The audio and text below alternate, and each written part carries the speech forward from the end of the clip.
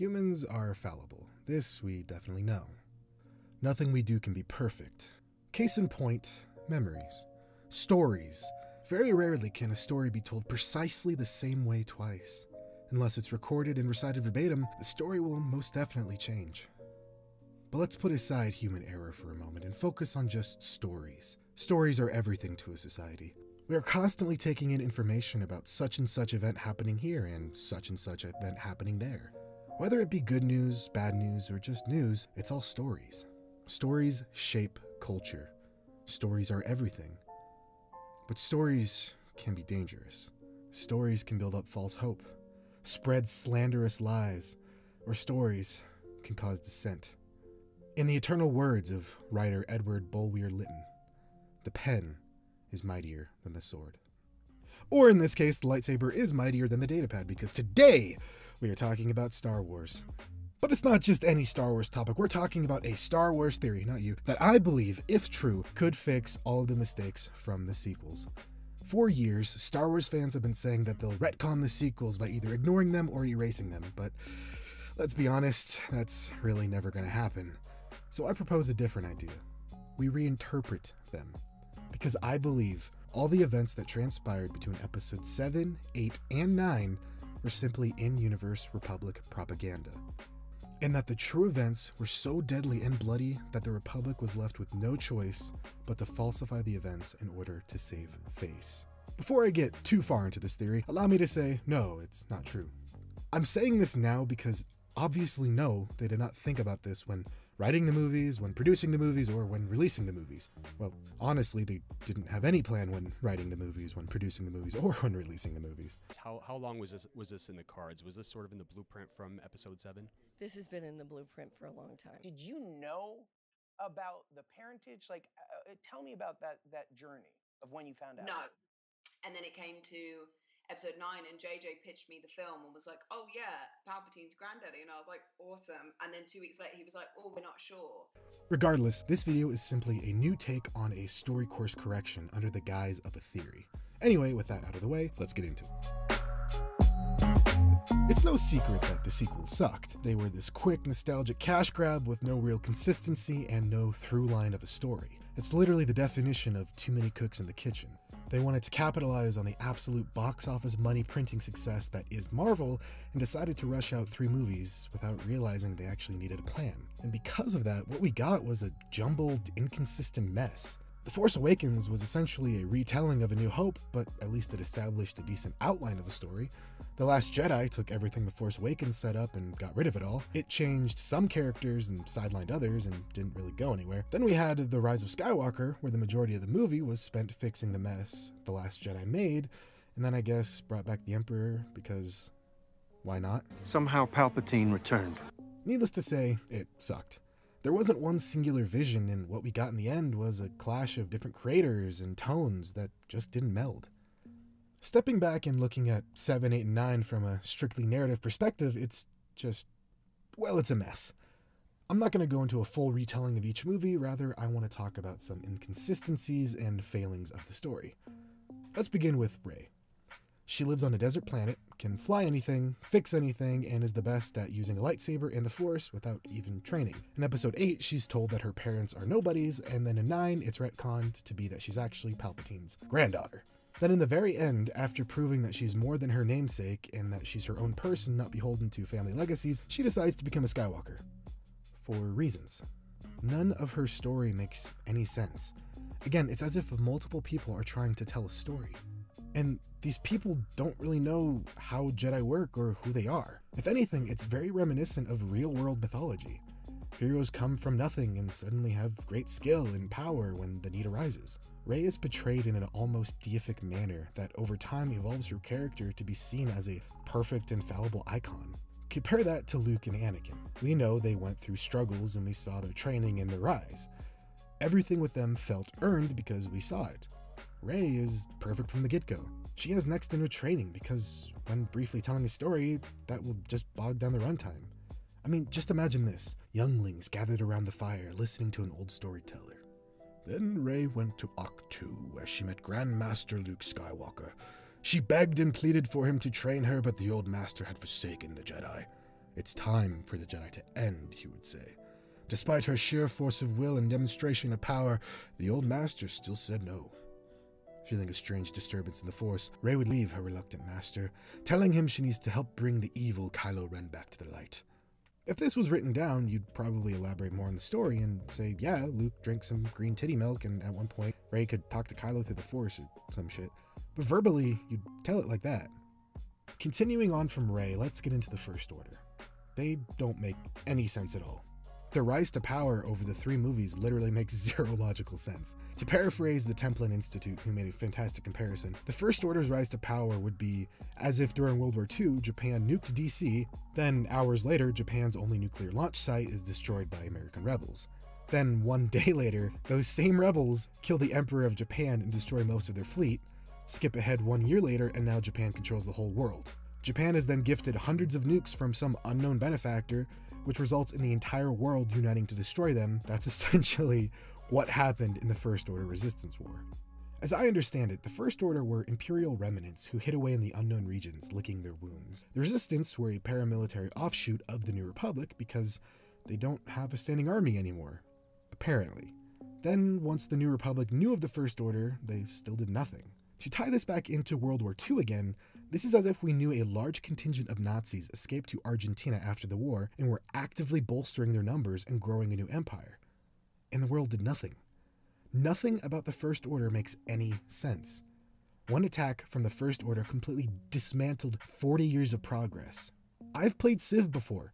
You destroy the capital, it just moves to a new city. The Republic had no contingencies in case this happened. Why would the New Republic do this? Why would they let such a massive threat grow in strength? Why get rid of your standing army, and why surrender to what is essentially a rogue nation? And most importantly, how could both the New Republic and the First Order be defeated so easily? Nothing makes sense. Why was Finn not apprehensive about killing the brainwashed stormtroopers? Why was Poe a non-factor? Why was Rose forgotten? How was Rey this godlike perfect Jedi figure? Why did the Death Star fragments remain so intact? How can Rey force heal? Why is it that somehow Palpatine returned? I could literally make an entire video about all the retcons and inconsistencies the sequels stupidly create, but I want to focus on one word here: inconsistent. Psychologist Mark Goddard once wrote an article titled Mythology, What Purpose Do Myths Serve in Society and Culture?, where he states that, at the simplest level, a myth is an attempt to make sense of things. Humans wish to understand why there is something rather than nothing. Where did this strange world come from? Myths are stories that explain such things. The Merriam-Webster definition of a myth is a traditional story of ostensibly historical events that serve to unfold part of the worldview of a people or explain a practice, belief, or natural phenomenon. In essence, a myth is a justification, a safety net, a blanket. Myths provide comfort to those who seek an understanding of the unknown. However, it's also really interesting to see just how closely myth and propaganda overlap with one another. Propaganda is defined as the spreading of ideas, information, or rumors for the purpose of helping or injuring an institution, a cause, or a person. Myth and propaganda both dangerously ride the same line. If there's too much government interference into a myth, it suddenly becomes propaganda. Propaganda is a way to manipulate and change the narrative. So, propaganda under the guise of a myth is a very dangerous weapon. Yet every story has a flicker of truth within it. This is where my theory comes in. I believe that the events of the First Order Resistance War were so detrimental to the New Republic that it was in their best interest to falsify the events that transpired over the year-long conflict. The Force Awakens, The Last Jedi, and The Rise of Skywalker were simply in-universe propaganda. In order to prove this and remain within the lore, let's establish some consistencies. Through episodes 7, 8, and 9, there were a handful of events that we'll just call fixed points.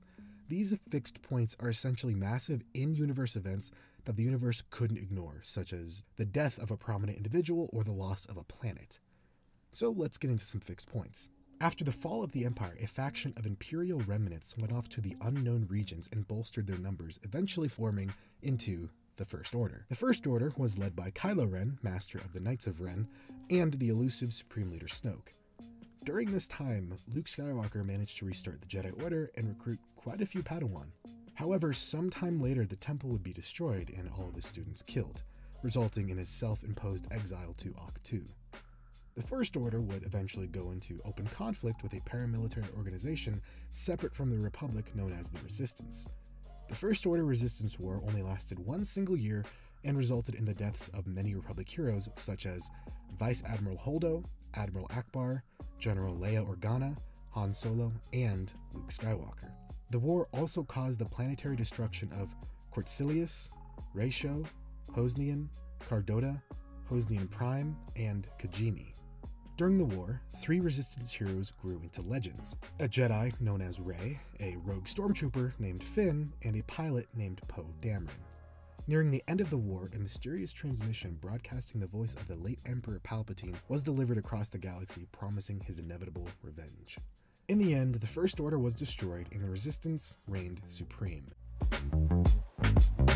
Here is the biggest question. So what happened?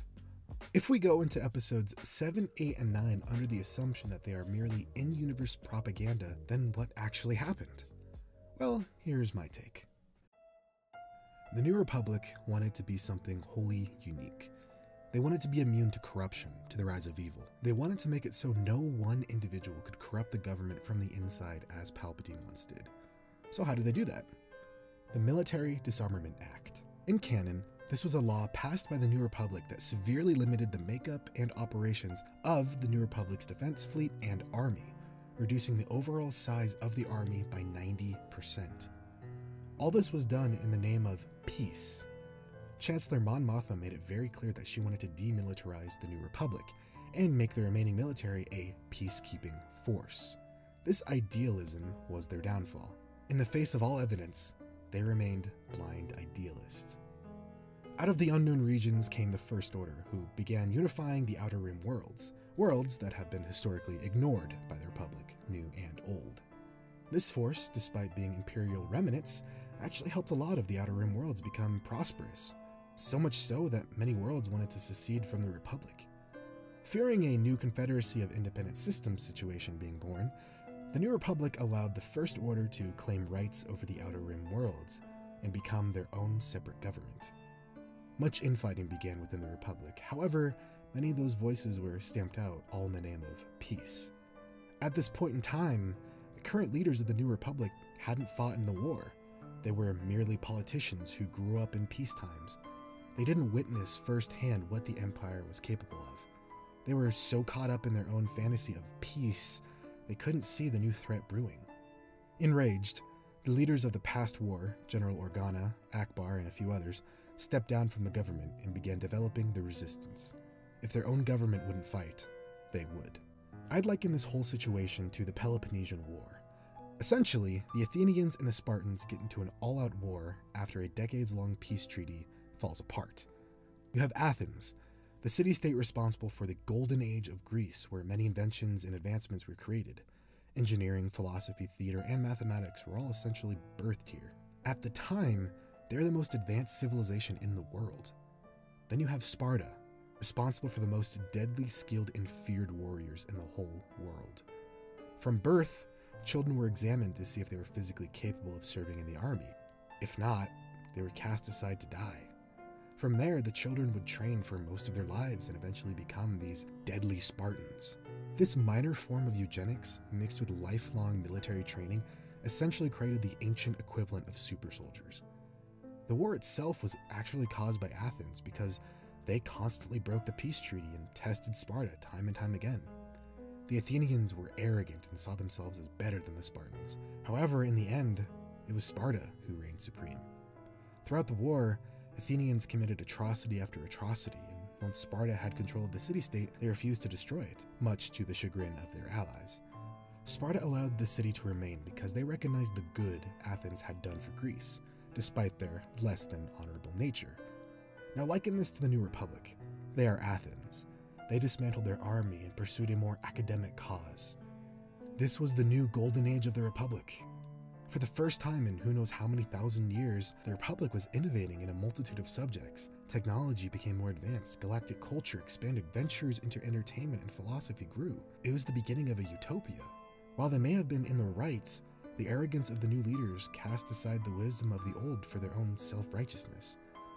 Then you have the First Order. They are Sparta. However, unlike Sparta, they weren't noble.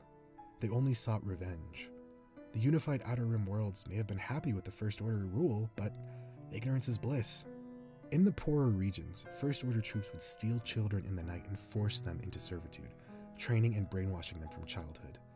Not only this, the First Order would constantly test the limits of the New Republic, stretching the bounds of their treaty. What the First Order lacked in innovation, they made up for in strength.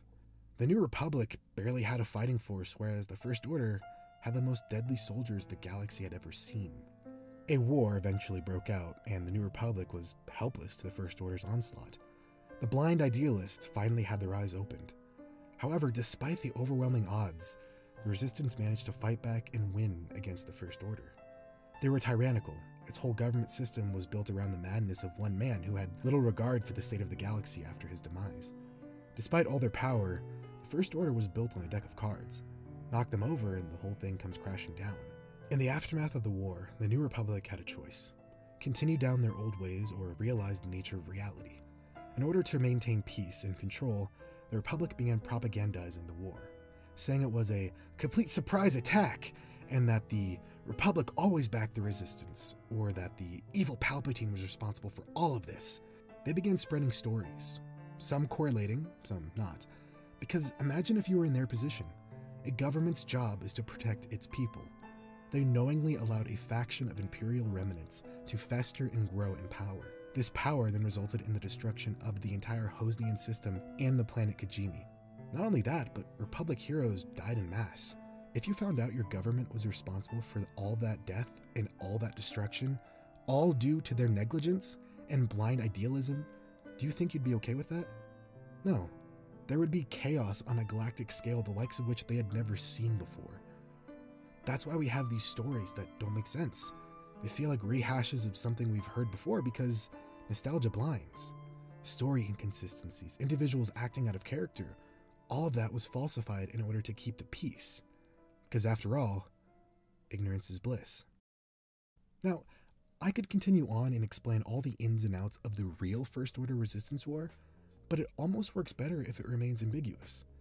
The war was so deadly and bloody that it caused the deaths of heroes thought to be immortal and the loss of 6 planets all in one single year. The story almost works better if we'd never know what actually happens because it plays on the fear of the unknown. Sure, there are always hints of truth within every myth, but in this instance, who knows? Maybe the broadcast of the Emperor was done by the Republic in a false flag operation. Maybe Starkiller Base never existed and was simply falsified because the First Order's real superweapon was far deadlier and more terrifying.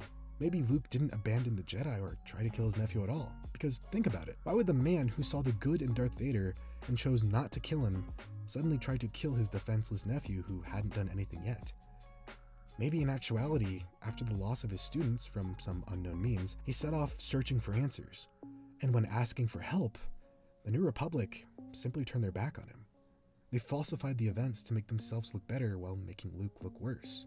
When looking at the sequels under the guise of in-universe propaganda, it actually makes them a lot more enjoyable.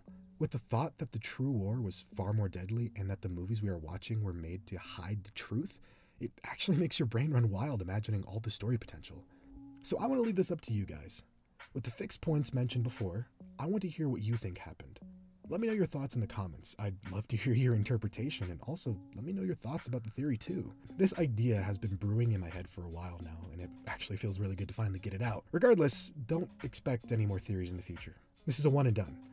I've made that mistake once in the past before. Never again.